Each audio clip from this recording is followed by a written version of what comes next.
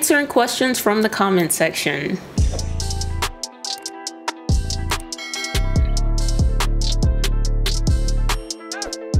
Although some of the questions are from places such as Instagram, LinkedIn, no Twitter. That's what we're gonna be doing today in this video. A lot of the questions that I get are from my most viewed video, which is about email development, which is great and it's awesome, and I appreciate everyone that has watched the video and enjoyed it. I'm no longer on this career path, and I think that at some point I'm probably not gonna be the best person to ask questions about email development. As the industry changes, as things change, it puts me further away from that niche, and it's not something I'm going to pursue in the future. But in this video, I'm actually going to be answering a lot of the questions that I get about email development, as well as providing some resources. The resources that I mentioned here in this video about email development are the resources I'm going to respond with going forward. But of course, still happy to answer questions about my experience as an email developer. I left my role as an email developer September 2021, so whenever you're watching this video, you can kind of do the math. So anyway, I've already given a response directly to each commenter, but I figured a video would help with others who may have the same question, and it also allows me to add more to the answer. All right, so the first question is from James Baker. Hey, great video. Are you a self-taught developer? If so, which courses did you find useful? Yes and no. Web development started as a hobby when I was in high school. I wasn't sure if I wanted to pursue it as a career back then because I had other interests, you know, being younger. And I actually made a video about this too. I have several videos that talked about kind of my journey here, and I'll put them in the description. Later on, I did decide to pursue an associate degree in computer programming technology, but even then I was kind of just sitting on my degree. And then fast forward to 2019, I enrolled in coding boot camp, which was Lambda school at the time. Now I'm just kind of getting real world experience. So I guess to answer your question, it started self-taught, but with taking it seriously later on, I did get more of a formal structured education through an associate's degree and through boot camp. But as far as sources that I used to learn, when I was self-teaching in high school, I was learning a lot of different ways, but it was mostly from other people. I was a teenager running a Disney website for one of my favorite Disney stars, and I would meet other people who were also interested in web development. They were building websites, other teenagers, and I would pick up stuff from them. They would help me. Back then it wasn't formal, it's just picking up stuff along the way. I've kind of been in this game of networking for years, meeting people online, learning from people online, even before it was popular. How can I make a resume without experience? So I actually made a video about this. Software developer resume, no experience. You can check that out. I'll probably be making more content surrounded in these topics, like resumes, things like that, just to kind of update and refresh my content a little bit with things I've learned since then. Darwin says, do you have any document notes that you can leave a link into it? Yes, I actually did a video on that as well. So my notes are in Google Drive. I use Google Docs mainly to take notes. I'll leave a link to that as well in the description. Recently, I actually started completely from scratch with my coding notes because I had like way more. I had front end stuff, back end stuff, just tons of stuff, but it was too cluttered and I just wanted to start over. So right now it's just HTML, CSS stuff. Actually, it's just a lot cleaner because I have stuff in there now that I feel is actually important versus putting a bunch of notes that I have to sift through. Now it's just more organized, but as I learn more, I'll put more in there, more topics in there, and it'll be based on my real world experience versus just my classroom kind of notes. This is from Instagram. Question: I'm a self-taught coder, developer, and learning JavaScript. What would you recommend for next language to learn for 2022? Oh, and how do you balance editing videos along with learning or working? I also create YouTube videos but feel overwhelmed at times. Should I stop either one? As far as what I recommend learning, I pretty much just learn what I need for work. Outside of that, I focus on what I'm interested in. I don't want to, make a recommendation for that because it's based on you and what you want to do. I think, ultimately it's what you're interested in. As your career grows, you may want to focus more on stuff that you actually like. But that's me, so that's what I would do. As far as YouTube videos, it used to be overwhelming to me too until I simplified my process. So I basically just keep a list of topics that I want to talk about, and I write out talking points for each topic, and I record when I can and I edit when I can. My process changes according to my life. So because I work full-time, 40 plus hours a week, the only thing I really do during the week is just keep a backlog. Like if I think of a topic, just jot it down. Sometimes during the week I can write out my talking points too, because it doesn't take too much work on that. It's just, this is what I want to talk about, what do I want to cover during that, and that's not too hard. This video may have taken a little bit more thought, because I answered the questions in my notes so that when I get on camera I know what I'm gonna say. I don't want to sit here like twiddling my thumbs. I already have an outline in front of me of how I'm gonna answer your question. Recording is really not a lot of work either, but I prefer to do it on weekends when I'm fresh and I don't have to worry about going to work the next day. It does take mental power to even record. From Instagram, what's your name and where are you from? So for starters, my name is definitely on my profile, but since you asked, my name is SpongeBob and I'm from Bikini Bottom. Hi Jashelle, thanks for your reply. Currently I'm working as a front-end developer using React, Redux, etc., but I'm more likely interested in front-end design. Could you please guide me how to search web design roles? Means what are the specific web design related roles that I can search over the internet? Thanks. Okay, so I'm going to tell you what I do for this. There's a couple of things I'll do for something like this. Indeed or google.com, and for this example I'll just use Google. So if you're looking for roles in web design, I may type in something like job titles for web designers. Web designer, front-end developer, UI designer, UX designer, interaction designer, art director, web developer, full stack. That article's from 2013, so we can maybe look at something a little bit more recent. So maybe something from the past year. And pretty much the same thing. You're looking at web designer, graphic designer, full stack, front-end, back-end. As a matter of fact, I'm just going to come to this website that I actually sent to this person. With a quick search, I was able to find 7 different roles that kind of align with that. So again, front-end developer, web designer, full stack developer, WordPress, Shopify developer, web analyst, UX, UI, technical consultant. Indeed. And so you see here I have web designer. It'll show you different kinds of roles within that. So it deals a lot with graphics and design, things like that. Pretty much a lot of it is just, a matter of going to a job search website or Google, and here's one that says top 10 in-demand design jobs in 2022. So you got product designer, front-end web developer, digital designer, UX, UI, motion graphics, graphic designer, art director, animation designer. A lot of times you can just simple searches like that, and as you can see, I'm Googling myself, so that's really, it's just a lot of research involved to find if you're looking for something specific. So the next question is from Panda Pete. Can you share with us why you got out of your email dev job? What part about the job did you not like the most? Thanks.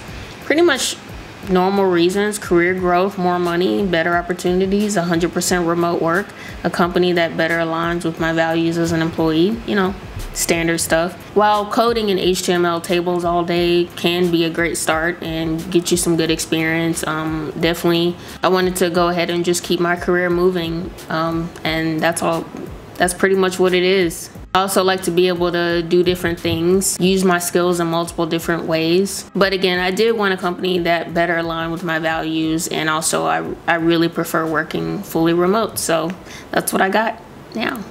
F says, I'm currently in a boot camp and thinking of going into email development after. I don't have a degree. Do you think the boot camp alone is enough education-wise to get an HTML email development job? And do you think email development is a good entry-level job? As far as not having a degree and just going to boot camp, is that enough? For some companies, yes, but some companies, no. Different companies have different requirements. I do think email development is a good entry-level job, but it's not the only one. There are lots of different types of entry-level jobs, so you don't have to necessarily focus solely on email development, because again, it's a niche skill. It's a niche thing. So I think that if you're going into web development, then you should try your best to start in web development. But if you want to be an email developer, of course, start in email development. I just suddenly found myself in that role. It's not something I was looking to pursue, but I saw that I could apply my skills in HTML and CSS. So I went for it. But ultimately I was like, no, I want to stick to the web side of things. But you do have options. Take a look at the spreadsheet that I created that lists entry-level jobs. So you can see that more than just email development allows you to apply HTML, CSS skills and whatever other front-end skills that you have. So you don't have to spend all this time learning about email development if really what you want to do is do web development. Next question, can we be friends? Who are you?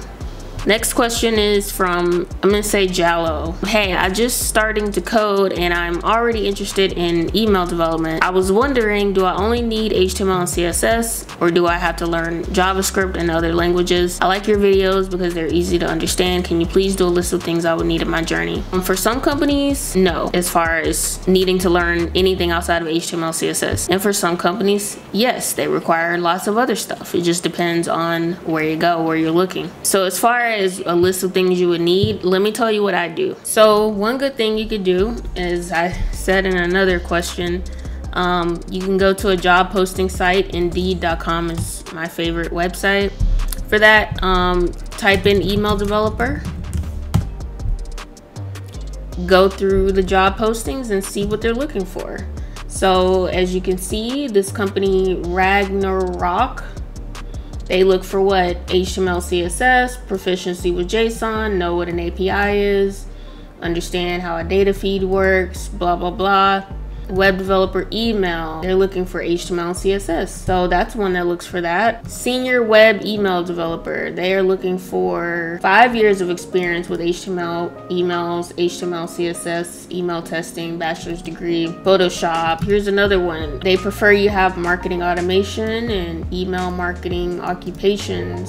You need to be able to develop and test, debug HTML templates and web pages. So looks like HTML is the main thing that they look for. I don't see, and I may be missing it, but I don't really see any other languages here. They do prefer a bachelor's on that one. So this is the best thing you can do, because nobody knows what every company would require. Another thing you can do is make a list. As you go through the job postings, make a list of what companies look for in HTML email developers and keep that list. And that way you'll know for yourself, this is what companies are typically looking for. And looks like most of the time they're looking for HTML, CSS.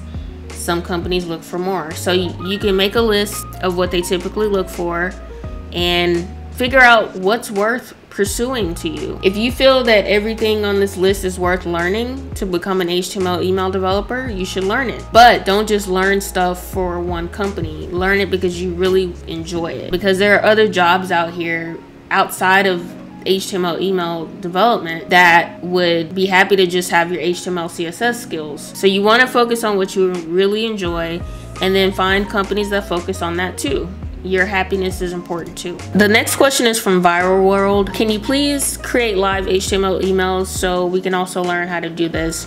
So I won't be focusing on that kind of content. It just so happens the email development video is my most popular one, but I'm 100% focused on the web and bettering my skills there. I got experience in email development, but I won't ever return to that. I'm glad I know how to do it, but I'm just not gonna focus on it. However, I'm gonna give you the resources that I recommend for email development. Coding Phase has a course on email development, and from what I've seen, there's a lot of success stories, so I recommend that.